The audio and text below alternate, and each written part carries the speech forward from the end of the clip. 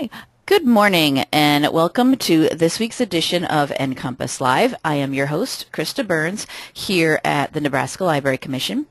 NCompass Live is the Commission's weekly online event. Yes, we are a webinar. You can call us that. We won't be offended by it. We cover a variety of any library topics and interests. The show is free and open to anyone to watch, both our live show on Wednesday mornings and our recordings. We do these sessions live every Wednesday at 10 a.m. Central Time, but if you are unable to watch them, join us live on Wednesdays, that's fine. You can go on to our website and find all of our recordings for all of our previous sessions.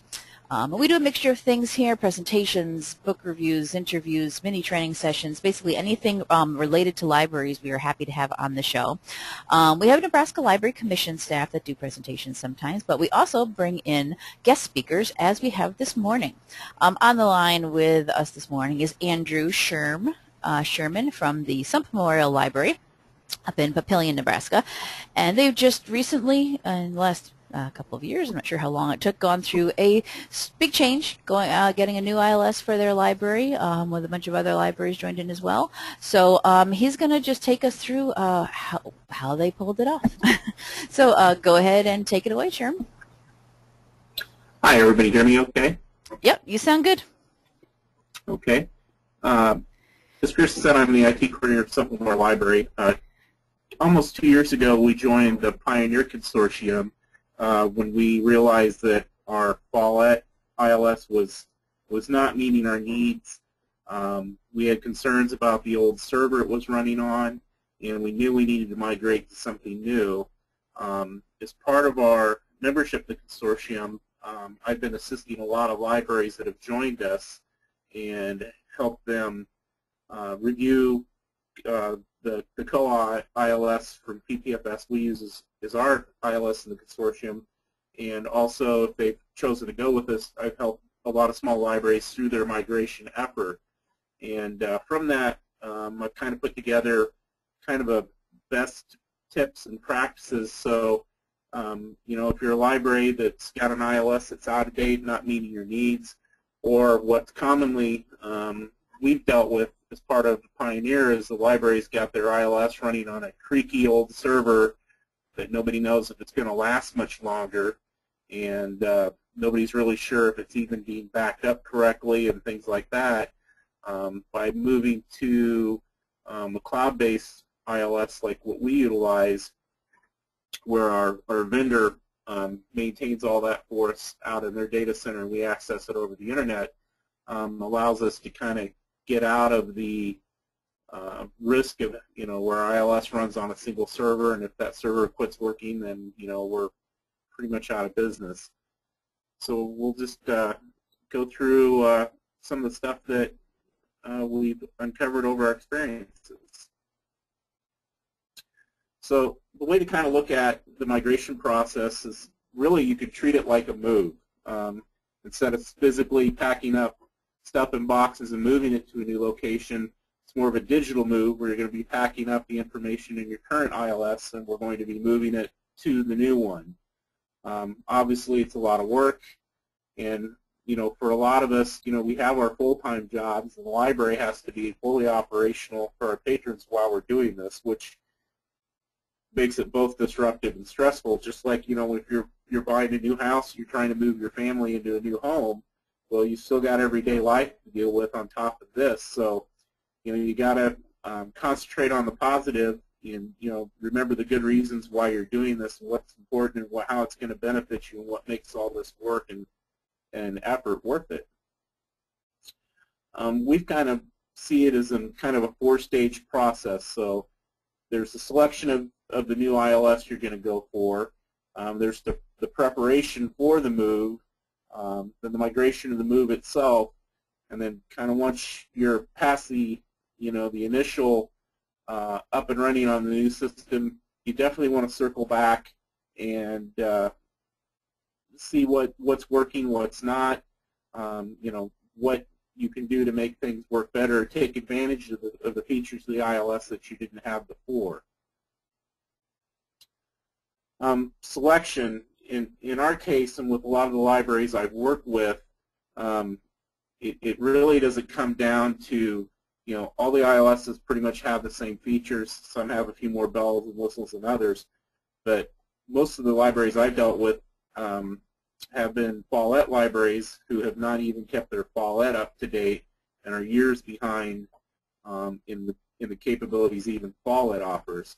So really at this point, a lot of the libraries are kind of the point where just about anything is going to be better than what they're currently using. The other thing we've really discovered that cost tends to be the driver here. Some libraries have a few features that are important to them that they like, but it really seems to all come down to cost. And as we've been working with libraries as part of the consortium, it's kind of interesting is depending when the library last purchased an ILS, you can almost kind of figure out who had the most affordable product on the market. So if they went between these few years, they're all Follett libraries. If they went through these few years, maybe they're all Sagebrush libraries. So it seems it was driven by who had the most affordable solution. The other thing we commonly see is what do the neighbors have. So it's if your lawnmower dies, you got to get a new one. So you look them down the street on Saturday morning and see what kind of lawnmowers your neighbors have. We see a lot of libraries that are in the same area and maybe work closely together tend to use the same ILS also because it allows them to support one another. So, if you have a library with a long-term staff and then maybe you have some retirements and stuff, when that new staff into that library are able to kind of pick the brains of the libraries around them if they're coming in and having to learn a new ILS as part of the new job. Another really is, if the vendor has kind of a play space or something where you can kind of go out and they can give you a login to a demo version of the product where you can actually kind of go through the motions of how it's going to work in your library and see whether you like it or not. Give it a test drive. The big thing is to be aware that really I can't really see any reason why any library, especially small one, would want to have a server-based ILS where they're responsible for maintaining the server and having it in-house. I'm sure you've all heard the buzzword, the cloud. It kind of has a little different connotation now, but pretty much what we call software as a service, SaaS, is not new. It's been around for a long time. That's the idea is you buy the vendor's product, and then they actually host it for you in one of their data centers, and they take care of all the hardware in that for it. And you're really only dependent on your internet connectivity to get out there and make use of it. So it gets you out of the responsibility for the backup and the hardware of the server itself. The critical thing there is, of course, make sure you pick a vendor that's solid financially, is going to be around for a while, and you don't have to worry about if they would suddenly close the doors and go out of business and your ILS is no longer there, which shouldn't be an issue. Most of the vendors with all the mergers and acquisitions that are out there now are pretty solid. Again, it takes care of the backup stuff for you. And then the thing to understand then is in this situation, most of these ILSs now have an interface through the browser. So the browser is your face of their product.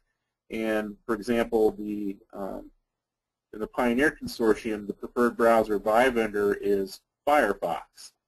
And I know some libraries where they're IT managed by the city, sometimes there's some very, very strict security requirements where the city won't allow any other browser than, say, Internet Explorer, things like that. So that's something that you really want to be aware of, that if your vendor says, we test and we expect you to use this browser, a Firefox or a Chrome or a Safari or an Internet Explorer, is the expected browser to front end our product, you need to make sure that it's going to be okay to use that and that it's something you can install and use on your computers. Again, when the ILS is based out in the cloud, your connectivity to it is as good as your internet connection. So if you're a library possibly in a rural area where your internet connection is not very fast or goes in and out a lot, that's something to consider, that maybe, unfortunately the cloud's not going to work for you based on your internet connectivity. You do need to have it hosted on a server in-house. That's not near the issue it used to be, but hopefully, you'll be able to take advantage of a cloud setup, and you have a good enough internet connectivity to support that.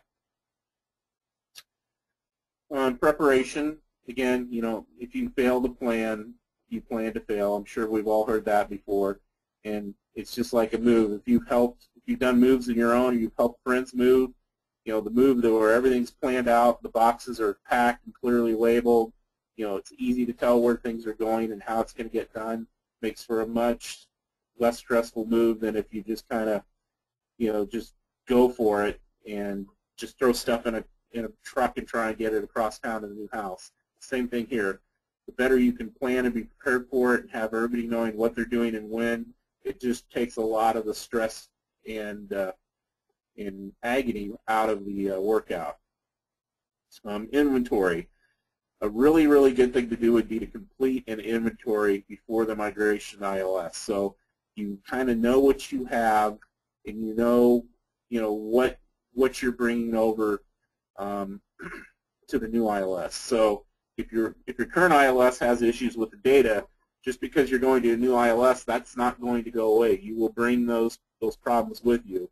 So you know, it's the idea of different dogs, same fleas. If you have issues with the data in your old ILS and you're migrating to a new ILS and you don't fix that stuff first, you're kind of going to still be dealing with the same issues in the new one. The other thing is what we call is extraction or extract. Do you know how, or do you have support from your vendor to get that data out of your old ILS into files that can be easily imported into the new ILS? And this is also a really good time. A lot of times part of that migration, this is an opportunity to maybe those issues with your data we talked about, this is a good opportunity maybe to work with your ILS vendor and maybe sneak in some mass updating or mass changes as part of this extraction and import process to clean stuff up. If you don't know what a mark record is, you need to know what a mark record is, because this is the language that everybody will be talking about when they're moving your collection from one ILS to another. Mark is the standard, and that's what they're going to be talking is mark records and mark fields. So the more you know about it, the more knowledgeable you are, the better it will go. The other thing that was new to me when we moved that I didn't realize until we started our research is there is kind of an international 14-digit barcode standard for both the barcodes on your patron cards and the barcodes on your items. The ILS we went to has the expectation of your using that standard. Now, fortunately for us, our vendor PTFS has added some additional features that allowed us to retain our old partial Follett barcodes, so we didn't have to re-barcode everything as part of our migration. We were able to take advantage of a feature where by programming our scanners to drop some of the problematic stuff when we scan an item or a patron's card, ILS would then fill it with the prefix and the zero fill that produced the true 14-digit number or code as it went into the ILS. So we didn't have to do a bunch of relabeling. Depending on what vendor you pick with and where you go, that's something to be aware of. You know, do they expect you to support a 14-digit standard, or do they support the standard that you have in your library for how your barcodes are set up, and can they make it work? Really, nobody wants to have to go through the workout of relabeling their collection to conform to a different standard for barcoding from their ILS vendor. The other thing we discovered was because we had been with Follett for a number of years, and they had done, obviously, different philosophies on how their barcoding worked through the years, and then even acquisition and merger of other ILS vendors into their system, we discovered that what was printed on our barcode was not actually in the human-readable part of the barcode, was not what was actually in the barcode. And we really ran into an issue where we thought we were going to have to seek out these really old barcoded books and relabel them. But what was, again, nice with a combination of programming our barcode scanners to toss stuff out, and then the prefixing feature that Koha had, we were able to resolve those problems, and it was nice. I used to be a barcode programmer back in the day, so I had a lot of knowledge and experience in that. If I hadn't, we really might have been in a bad spot and not even realized that the programming our scanners was even an option to us. And what I wound up helping a lot of libraries with acquiring used programmable scanners that we could then program to solve the same issues they had with fallout barcodes that we had. Another great opportunity here, obviously it's the migration ILS, you might feel like you have enough going on that you don't want to take on, a reorganization library where you want to change your shelving method, which might involve changing spine labels on your books for your shelving, how you do your shelving codes, by author name or Dewey or that. We had a kind of a weird setup in our children's picture books where everything's were categorized into holiday books. It was just kind of a weird deal. It made it very difficult for patrons to locate what they wanted. So we decided as part of our migration, we redid all the spine labels and call numbers for the books in our children's picture book section. So it was all based, kind of the standard method of doing nonfiction off the author name. So it made it much easier to find stuff.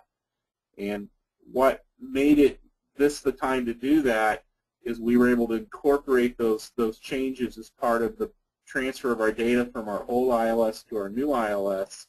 We were able to extract the data out of the old ILS, work with the programmers at PTFS to go in and write a little program that modified those call numbers to what we wanted them to be. And then so when we went live on the new ILS, we had teen volunteers come in and assist us with reorganizing our picture book section. And it was kind of the problem nobody wanted to take on because it was going to be so much work. But by incorporating it into the migration of our ILS, we actually were much more efficient. We had, we were going to have to do a lot of this anyway, so this was a great time to take that on and fix it. Policy changes. Because the ILS is such an important part of the library, that workflow and how you do things really is based on, how your ILS does things. So if you've been on, a vendor's ILS for years and years and years, kind of the operating procedure, the process you use to check a book out, check a book in, do holds in that really is based off how that flow works through your ILS. So going to a new one, you could see a significant change in maybe how you do your holds and things like that. And then that gets back to, what kind of rules are allowed for fines, how fines are calculated and things like that. Especially if you join a consortium where everybody's, sharing the same ILS database, you may have to conform to how the consortium set their standards for when do we decide an item is lost, how do we charge fines, things like that. And that may be different from how you do it currently, resulting in a policy change. And a lot of libraries, you have to go to your library board and have those policy changes approved. So that's something you definitely want done long before you're ready to do the migration. You want to figure out, okay, the consortium, the book's been overdue for 3 weeks. The ILS we're on considers it lost. And if it used to be you would give the patron 3 months before you mark their item as lost and charge them for it, that's going to be a policy change, and you may need to have board approval to affect that. So keep that in mind. Another thing to think about is depending how many people you have to come in and help with this migration and move, and how long it will take the vendor to actually get you live on the new ILS. Should you close for a day? Do you need to close for a day? Our library is open 7 days a week, and there really wasn't, a day that we could do this where we weren't going to impact patrons. Monday tends to actually be our slowest day, so we chose to close on a Monday. And then what we did is when we wrapped up business Sunday at 5, we extracted all of our current data from the old ILS, uploaded it to our vendor, who then began the migration to the new ILS. And then while they were doing that overnight, then we came in early Monday morning and we did all of our validation and checks to make sure the data came through clean and properly. and then we had some stuff to fix. We had a little, there's always a few issues to clean up, but then we had a nice, solid, clean, ready to go ILS when we're back in business on Tuesday. Patron communication. This is huge. You don't want to just do something like this where if you have patrons that actively maybe log in from a computer at home to do place holds or renew books. Obviously, with the new ILS, the interface your patrons have, or the OPAC screen for them, is going to change and things will be different. We started communicating a year out to our patrons that we were going to be migrating to a new ILS.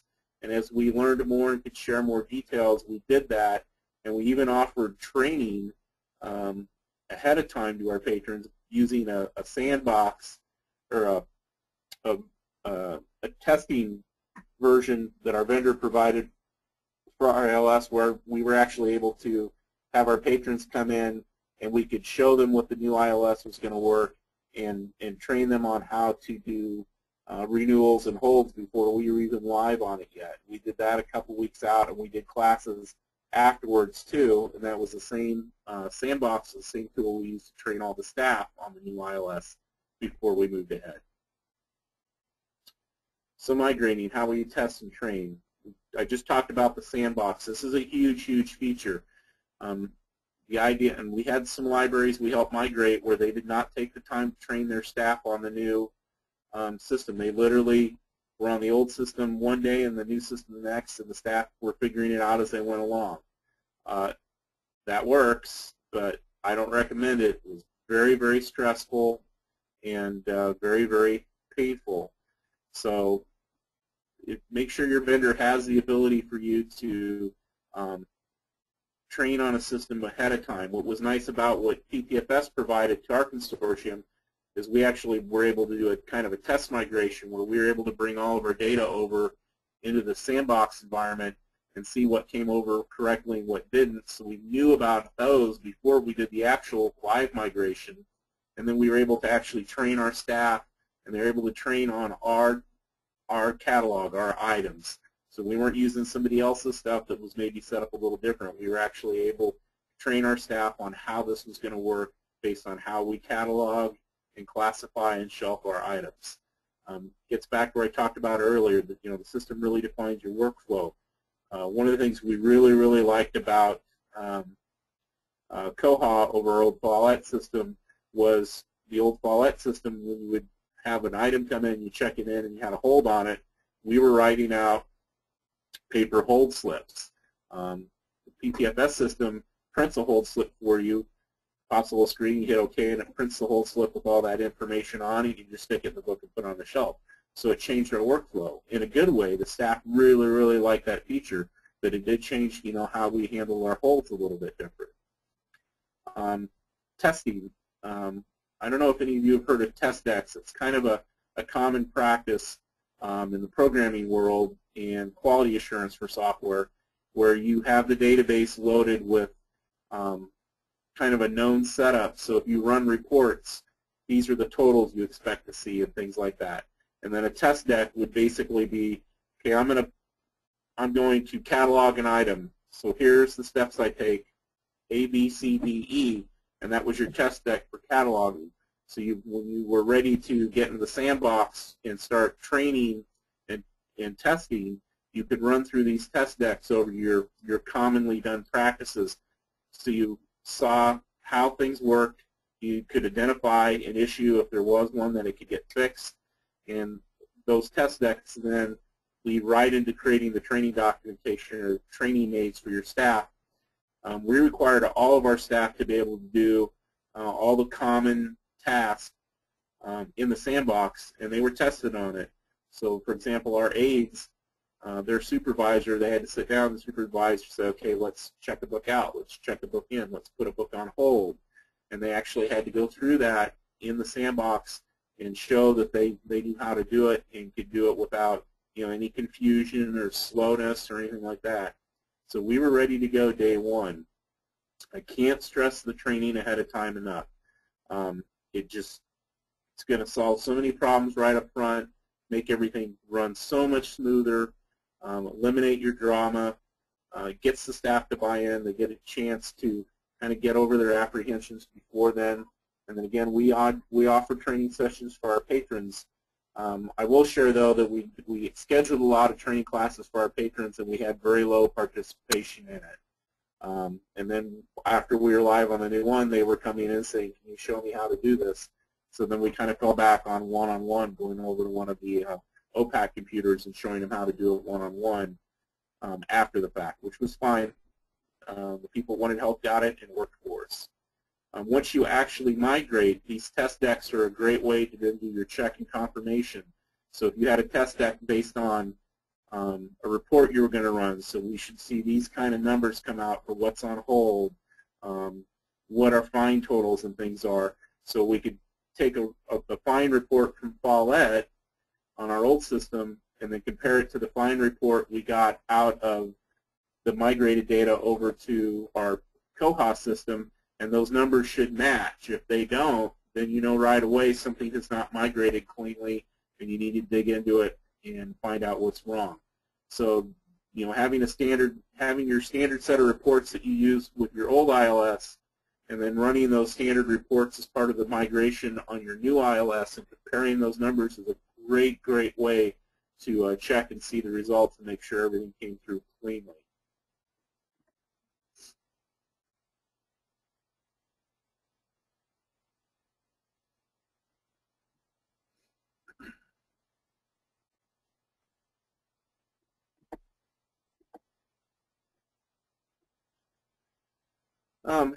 Once you're through your migration, this is where you really want to kind of follow up. So you want to basically, you know, kind of sit down, get everybody around the table if you can, and say, okay, we're there, we're on the new ILS. You know, what went well? You know, what worked, what didn't work? Did we run into good surprises, which are great? Did we have bad surprises, which are not? What didn't work so well? That kind of sets up your list for what needs to get cleaned up. So what's your follow-up and fixing? You know, the idea of, you know, are you going to live in your house with 6 months with stuff still packed in boxes, or are you going to get after it and get everything put away where it's supposed to go? So this is kind of where you build the cleanup list of, okay, we had some bad records that need to be addressed. We had some staff that are struggling. They need to get some training. Obviously, you know, the idea of those report comparisons again, where maybe it's, you know, you dumped a list of what was in the old one and a list of the new one and compared those counts by categories and things like that.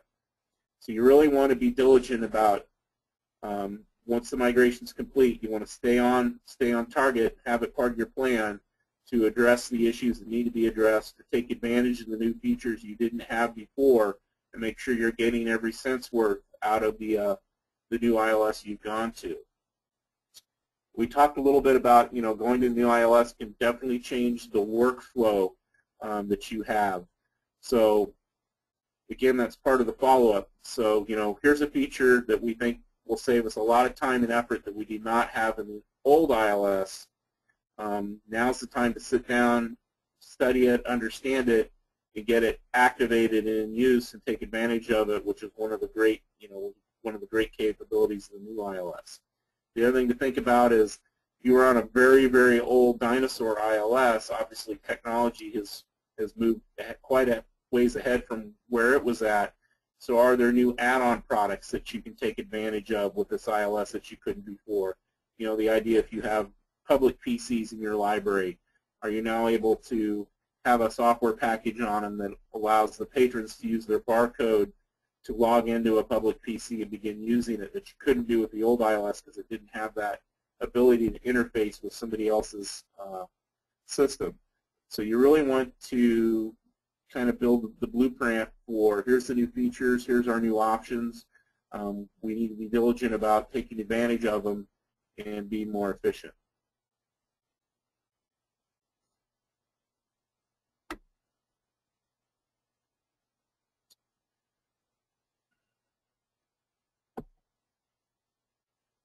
So that's the end of the slideshow I had. Did anybody have any questions for me? Okay. Great, Sherm. Thank you. That was actually really good. If anybody does have any questions, nothing came in while you were talking. I don't know about anybody else. I was just kind of paying a lot close attention to how you guys did it and all the important parts to it. I myself have not had to go through this process, but I'm sure lots of other libraries have or are planning for it. If anybody does have any questions, type them into the questions section of your GoToWebinar interface. Or if you have a microphone, just tell me you want to be unmuted, and I can do that, and we can see if you could use your microphone to ask the question.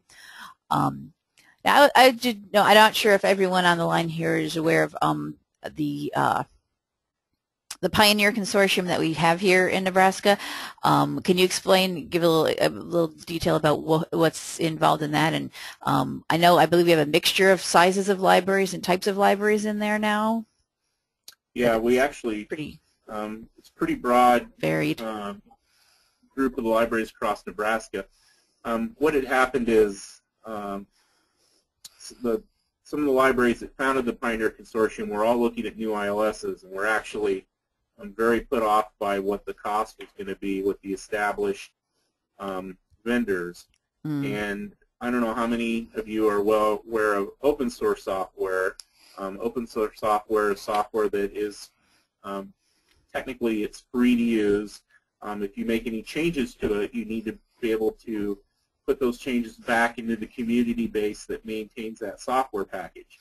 Right. Koha is actually an ILS that was developed in New Zealand, and they created a open source version of Koha. There's a Koha community, and what they do is you can download their ILS and load it on the server and run it in your library for free. You don't have to pay them anything for the software. The requirements with open source is if you do any programming changes to it, to add features or do anything different with it, you're required by using that to put those programming changes back to the community, and then they will decide whether or not that's something they want to include in the community code base going forward.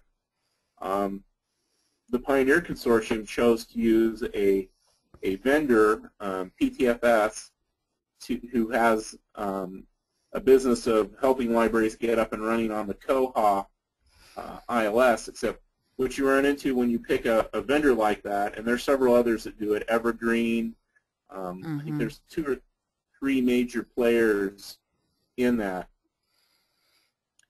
And what they do is they will add features to the Koha ILS that their customers want, and then what that does, it kind of creates what we call a fork in the software world. So you have the community version, which does this, and then Evergreen's added features to their version, so it's a little bit different. PTF has added features to their version, so it's a little bit different. So you kind of wind up with these vendor-specific forks of the base software. And then again, PTFS and Evergreen and all those guys are required. What they've developed and added on to Koha has to be put back to the community. So when you pick one of those vendors, you're kind of on that vendor's version of an open source ILS. And you're paying them for their expertise and assistance, and a lot of time they're the ones that are offering the software as a service too. So they have, PTFS has the data center that houses our databases and all our data, and we connect to them through the internet to run our ILS. And then by going with that open source model and being a little more self-reliant, we've saved a lot of money compared to going with one of the leading ILS vendors out there. I more than we could see that is Koha as feature-rich as some of the top ILSs out there? No, it's not. But especially for a lot of the smaller libraries that are in our consortium with us, and my library especially, going with a top brand ILS, we would be paying for a lot of featurality that we would never need or never use. So we chose to go with a simpler ILS where it has the features we need. And if there's a feature that the consortium feels strongly about, we can actually pay PTFS's developers to add that feature to the ILS for us. So not only do we get in at a low cost, but we're really able to control the customization and the featurality we want added and made available within this ILS. So it's worked out very, very well for us, and I think we're up to 24 libraries now in the consortium, and they range in size from Lincoln Cities, Grand Island, obviously our larger members, down to our smaller vendors, Stromsburg, and some of the much smaller libraries. And we've been able to assist the smaller libraries with a lot of stuff that they wouldn't have had in the past, or would have had to pay the vendor a lot of money for that kind of assistance. We've been able to offer that aid and assistance as part of them being in the consortium. Great. Yeah, if anyone is interested, in the show notes that I always have, after the show I have links for anything. I've put a link to the Pioneer website, the WordPress site that you guys have, so you can get more information from there, and also to Sump Memorial's own website. And we do have one request. Can you put up the slide with your contact info again, the first slide you had there while we're chatting here? Now we do have some questions coming in while you're talking, which is great. How many other ILS systems did you look at before you did decide to go with the Koha? We looked at the Biblionics, pretty much the major players that were out there, and the price was just, we were like well, there's just no way. I mean, even if we liked it, there's just no way we can afford it. And our director, Robin Clark, has a good working relationship with Steve Fosselman at Grand Island and Pat and Lincoln, and they were really happy with what had gone on with the Pioneer Consortium. So we chose to back that effort and join it, and it's been wonderful for us. Not only did we get a good ILS, it was much better than the old Follett one we had. We got in at a much lower cost, and that's been a big driver for us and pretty much all the other libraries I've worked on. Is it comes down to, we just can't afford the Cadillac. Can you find me a Chevy to drive around? And it's worked great. Yeah, these consortiums are always great. I mean, we run lots of different groups for all sorts of different reasons here through the commission as well, and can't beat the deals that you can get. And like you're talking about, the other libraries that you can connect with and work with and bounce ideas off of and figure out how you want to make something work. And I know a lot of times in this Pioneer group, when a library's been interested, as you said, you go and help them with the tech aspects and whatnot, but also just being able to just talk to one of the other libraries and say, so you guys went through this and you're small like us. Talk to me about it. Tell me, how did it go? And just getting an idea ahead of time. Yeah, so you basically have a whole built-in community that you have a question, which just like we're your neighbors. You can ask us pretty much anything you need. We can help out. I do a lot of assistance with the reporting of the system. The system doesn't have a lot of canned reports that you would see from the big ILSs, and that's okay because that's how it keeps costs low. So instead of paying for a bunch of fancy reports that we don't use, we're able to do a lot of customization and get exactly what we want using the SQL reporting feature that's in Koha. And then I've been able to create standard reports that all the libraries are able to utilize. And then if any of our library members have something, a little different they want, or this report's good, but it needs to have this and this, I have no problem adding that into the report form and up and going. It's been really a lot of fun. Cool. Speaking of reports, we do have a question going back to the test data for a report that you talked about earlier. Someone wants to know, is that taking the results of a known report and comparing it to the results of the report on the new ILS, or how is that? That's exactly what we're doing. So a good example of a couple of reports, so we would run our report of what was overdue in Follett, and then that Monday morning, so we ran that on Sunday night. And then on Monday morning, when PTFS called us early Monday morning, said, okay, your data is all there, you're ready to go, we would run the PTFS Koha version of that report and then compare them. Even right off the get-go, it's like, okay, do the counts match? They do. Great. Then it looks like all of our overdue migrated over just like it should. We ran a report for patron fines. Again, looking at the totals. Do they match up? We ran reports that gave us total counts of our collection. That's how we identified we had about, I think about 500 records that for some reason didn't come over cleanly. So then we got into it to see why these 500 records didn't come across, found a little deal we missed. We didn't pick it up when we had done the same testing in the sandbox. And then one of the PTFS migration experts was able to say, oh, I see what happened with these records, and they were able to fix it for us, with a little mass change on those records and get them all back in shape. So having the reports to do that comparison is a very efficient way to measure the success of your data coming across. Mm-hmm. Cool. All right. Talking about tech expertise, and I know you said you've helped a lot of libraries, but just talking in general, someone wants to know, did you find that there was a need for in-house tech expertise, or are you happy with vendor support only? Well, what we ran into was a pretty mixed bag where we had libraries that had kept their support up with their ILS vendor. So, for example, they were able to call their vendor and say, we need help with the extraction, and because they kept their support up and they were paying for that kind of support, their current ILS vendor was able to walk the staff there at that library through the extraction process.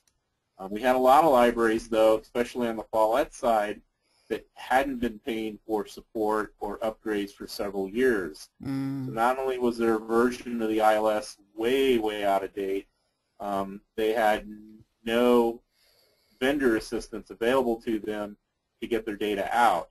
One of the things I did for the consortium was do the research and figure out how to get the information, the extraction, to work with like the version 6 of Follett that a lot of libraries that joined us were on, and the current version was 9.5, and they were pretty different. So, my expertise was made available as part of the consortium, and I had several libraries. I went out on site and added the additional software that needed to be there so we could successfully extract their data. So we're willing to help, and the Follett was a good example because that must have been the bargain ILS at the time, because we had a lot of our libraries and the consortium come off the old 6 and 7.0 versions of Follett. I remember it was very, very popular. It has been, yeah. We had a few libraries that were on an old version of Sagebrush or an old version of Winnebago. We did have a situation where the library had to contact the vendor and negotiate a deal to pay for a month's support on this old version of an ILS, and the vendor said, you pay us for a month's support, we will help you get your data out. And what was funny is, like Follett, we had a situation where somebody was on a really, really old version of Follett, and we got a different answer every time we called them. It was, no, we can't help you. Okay, you pay us for a month's support, we'll help you. Or, okay, you got to pay for your support, we'll help you. So it really turned into, it's like, called up and got the answer you didn't want. Wait a couple days and call them again, and maybe we'll get the answer we want. It was really a weird deal. Now, what about with PTFS, who the Pioneer Consortium is now? How are they as far as like vendor? And I know you talked about you've contacted them, but overall they've been good too. Yeah, PTFS has actually been around for a long, long time. They're a big software technology vendor to the federal government. And I don't know if anybody's heard of LibLime. PTFS actually had some government libraries that they took the Koha community code for and got set up, and then they were approached by LibLime. The founders of LibLime were looking to get out of the business, and they bought LibLime's fork or instance of the Koha code, and then basically PTFS built a business unit to do this for libraries. And they've been signing up a lot of libraries going. They've got a significant deal now where one of their key things has been the digitization and scanning business for government documents and archives and stuff. And now they've got a big deal with a major government library where they're going to combine Koha with one of their major scanning digitization products to give this government entity not only an ILS, but integrate it with all the digitization products that they already are using with PTFS. Nice. So there's some exciting stuff happening. Yeah. Someone here online also says that she's a longtime Koha fan, but my admins think open source has security issues. What do you have to say about that? I would say actually open source is the only way you're going to get a secure software package because the code is open for review. If you're, followed anything in the news with the NSA at all, it turns out a bunch of the technology vendors were taking money from the NSA to give them back doors into the products that you were buying that were supposed to be secure. I mean, it's security companies that were taking NSA money to allow the NSA to get in and poke into their patrons, their customers' systems by providing these secret back doors so NSA snoops could go in and look at your stuff. The only way you could detect something like that is being able to actually look at the raw code and see that that kind of stuff is in there.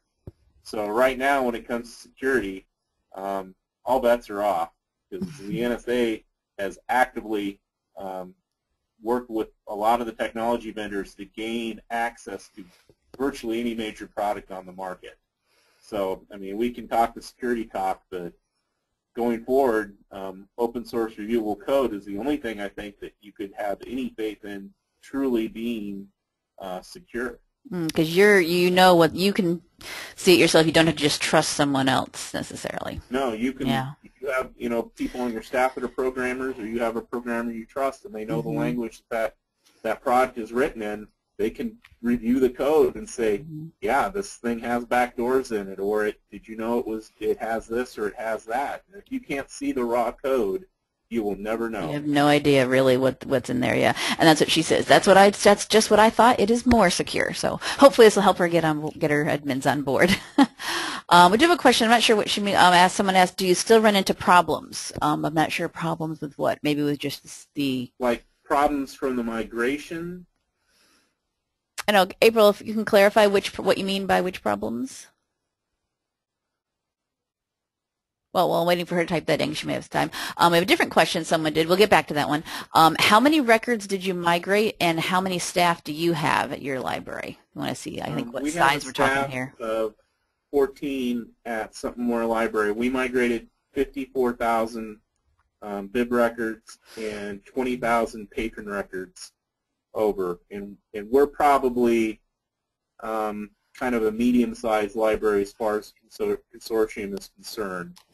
There are smaller ones in the group, yeah. There's much smaller ones in the group. And again, the attraction to them for the consortium was obviously the low cost, but B, then they gained the support of the other consortium libraries, so they didn't have to be an expert or become an expert on it. We're here to help and assist with anything they need. I think a lot of it, being able to have more control over your own system is just kind of a makes you feel better about just what it is. I mean, like you said, some of these libraries had such old file systems, and I'm sure they knew, but it was just they couldn't afford to update or didn't have anyone on hand who could get them updated or knew what to do, and they were, struggling through. And I think just being able to feel so much more confident in we know our system now, we know it's good, and we have people who can help us is also a plus for this too. For these small libraries. The feature that our staff just loved was hold slips. We were writing all our hold slips by hand because Follett didn't have an option for it. And when you would call Follett, they would say that they would add it to their enhancements list. And then the other bad thing about dealing with Follett is they don't like public libraries. They like school libraries. So if you talk to them and you were a public library, you were already treated like a second-class citizen. A lot of libraries, there wasn't anything maybe available that public libraries could afford, and that's why a lot of them jumped to them, whether Follett wanted them or not in the past. Let's say, when we migrated to Koha, let's say it didn't have the ability to print a hold slip. We could have got together as a consortium, I'm guessing for a couple $1,000s to pay PTF as a programmer, they would add a hold slip feature for us. So that's kind of the beauty of the open source and using a vendor to support it. Is if there's a feature we need and we want, we don't have to have our own programmers on staff to create it. We can go to them, and they'll spec out. It'll take us, this much programming time, this much testing time. Here's the date we could have it to you, and here's the cost. And we're able to solicit that information every year before we get ready to put our budget together. And then we have a technical committee where we'll sit down and select, kind of prioritize the new features that everybody wants, see what kind of money we have to spend, and then we can say, okay, we're going to add these 3 features to the consortium this year. It's a great setup. You get exactly what you want.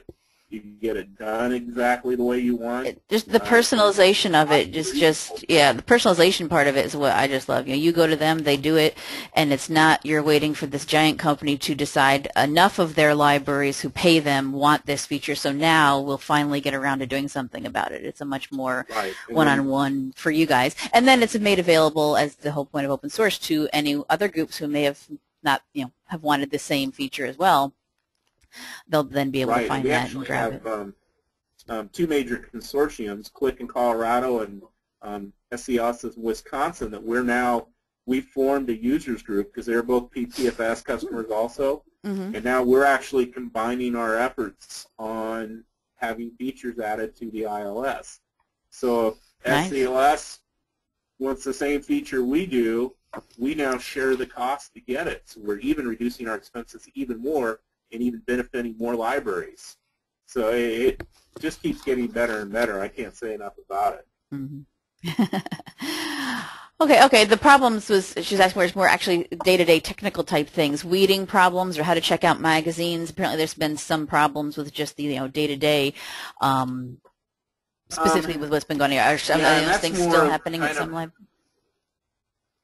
That's more of an issue with how your consortium is set up. What we discovered in Pioneer is every library was doing periodicals differently. Nobody did things the same way. At Sump, we don't catalog our periodicals. We use what we call the mag bag, where you bring it over, and we have these Mylar bags that are barcoded, and then we check you out the mag bag and then add a note to that item of what magazines or comic books or whatever are in it. Other large libraries like Lincoln and that do a lot of magazine stuff. What was nice is the system's versatile enough that everybody was kind of still able to do their periodicals the way they want, but because everybody does them so different, it's been very hard for us to kind of agree on a standard method consortium-wide. So that's more, I would say, an issue of being part of a consortium. And then what's a little different about the Pioneer Consortium is we don't actually actively share our collections. So we're all together in the same system, but if you want a book that's at Holdridge Library and you're a member of my library, you can't check out Holdridge's book. I can go do an ILL offline and get it for you, but we don't do it within the consortium. Whereas SCLS and CLIC are what I would call true consortiums. Their libraries are all run as one giant library with a bunch of branches. So if you check out, if you're on CLIC, in your library, you check out an item that's at another library, they actually handle all that internally as part of their consortium. Right, it's a different situation. I think that would be somewhere where we would love to get to at some point, with the idea that we had a statewide consortium and we could share our resources down to the collection and item level. Right, because this is the Pioneer Consortium, but it's just an automation consortium just for the software, not in what some people think of as a consortium as we all share our books and items and resources between each other. Yeah, it's a different, at this point, it's at a different level, We're a consortium in ILS operations and cost, and that kind of is where we've drawn the line at this point. Right, yeah. Last couple of questions here, two related questions. What is the one thing that you did during the migration that you would tell people not to do? We took a lot of time to plan ahead. So our migration, we were all very satisfied with how our migration went. Like word of warning with something that didn't work. Yeah, I guess I would use for some of the example libraries, some of our small libraries, we had a real issue where they didn't practice or train at all. You know, we helped them get their data out, we helped them clean their data up a little bit, they migrated, and then they're like, you know, calling us, it's like, you know, how do I put a book on hold? You know, and they had plenty of time to test ahead of that, but that's, you know, my experience with the other libraries is train. As much training as you can do ahead of time, get your staff up to speed, get them comfortable, it's total payoff. Right. But none of that is a waste. And that may be the other half of this question that this group asked is what we would say is the one thing you should not skip in the process. What step? Yeah. That kind of leads right into it, yeah. Don't skip out on that training. Don't think you can just kind of go on the fly and figure it out. Yeah, because of the sandbox environment that PTFS provides to our consortium, where you literally have all your data in a sandbox, a playground environment before you ever go live. There is no reason that your staff should not be fully trained and fully up to speed on how everything's going to work before you go live. I mean, there's just no excuse. You literally have a working system that you could be training on and practicing on, you know, before it really counts, and you're actually live running the library on it. All right, that's nice. You don't have to just be dumped into it blind. Yeah, it's not one of those things where here's kind of a demo system where you can kind of fool around. I mean, this is exactly what you're going to have when you go live. It's just invaluable. So then once we're live, if we want to like make parameter changes and see how it works and what it's going to impact, we have a sandbox available for that. So if we want to, as a consortium, we want to change some rules, we can actually go to the sandbox, change some of our operating parameters within the software, and then we can actually check some books in and out and cause some fines and things, and we can actually see what's going to happen. So where there's no unintended consequences. We know exactly how this is going to work if we change the rule on this fine or that fine or when something becomes lost. We can try that all out ahead of time. One final question. I think you're the same person asking about the issues. Can you try before you buy? I think she's meaning if they want to be part of the Pioneer Consortium, can they see, get maybe a test or check, some sort of demo or something before deciding to join in? I've gone out. Steve Bosselman, who heads our membership committee, has gone out and demoed the product for the libraries who are interested in joining. We've granted them access into the sandbox, so they could actually get into the sandbox, give them a login, and they could go in and play around in the sandbox and try stuff out. Again, that sandbox environment is just an absolute must-have for what you're able to test, train, demo. It's great. I can't say enough about it. And that's nice. And that's different because you can actually get the behind-the-scenes staff app version as well. I mean, you can go to all these libraries' web pages and see their catalog of the system, which is nice. But as far as working with it yourself as an actual employee, that's the other side that you can't see without having that kind of behind-the-scenes access. Yeah. So a good example is you want to delete a book and see what happens in the catalog. We can't do it on my live system. No. But, hey, you know what? Go in the sandbox. Delete a book that's got a hold on it or it's checked out, see what happens. Go to town, blow it up. Try to break it. Yeah. Great. Okay, that was our last question. Anybody else have any last urgent questions? Of course, you can contact Sherm at his, you got the phone number and email up there, or contact the library. Like I said, I've got the links to the consortium will be available when the recording is put out as well. I also added a link to Sump's own Memorial Library's own page and the two consortiums you guys are part of or are working with, CLIC and the SCLS in Wisconsin, CLIC in Colorado. So if people want to see what they're all about. Doesn't look like anything urgent has come in. We're a little after 11 o'clock, which is fine because we did start a little late. So I think we will wrap it up for this morning. Thank you so much for coming on today, Sherman, and telling us about this. Oh, thanks for having me. I love talking about this stuff. Yeah, I know. I know there's been many presentations around the state here at conferences and meetings that I've had on here on the show about the consortium itself and joining and what that entails, but I think this is the first time we've heard someone really talk about the nitty-gritty and the step-by-step of what it takes to really do the migration in much more detail. Yeah, and that's kind of how I set this presentation up. It's not so much to sell our Pioneer Consortium, but even if you chose to go with another product, we learned some good lessons through our process, and we can save somebody some pain. We'd love to be able to do that. Yeah, exactly. All these steps will work for any migration, no matter what you're going to. Absolutely.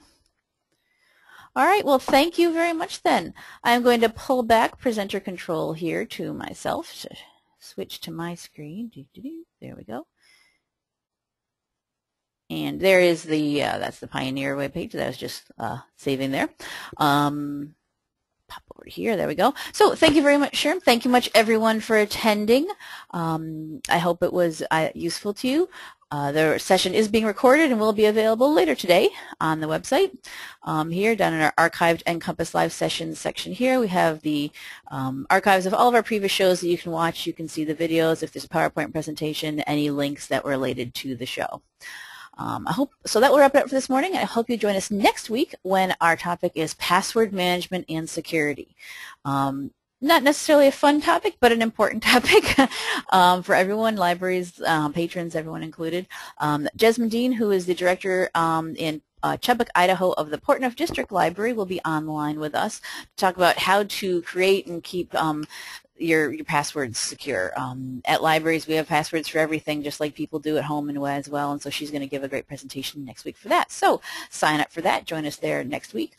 If you are a Facebook user, please do like us on Facebook. We do have a web page for the show. If you do that, you'll get notifications of when new shows have started, when our recordings are available, anything we'll have here on our website. So if you are a big Facebook user, go ahead, please do like us there. Other than that, that will wrap it up for this morning. Thank you very much for attending, and we'll see you next week on NCompass Live. Bye-bye.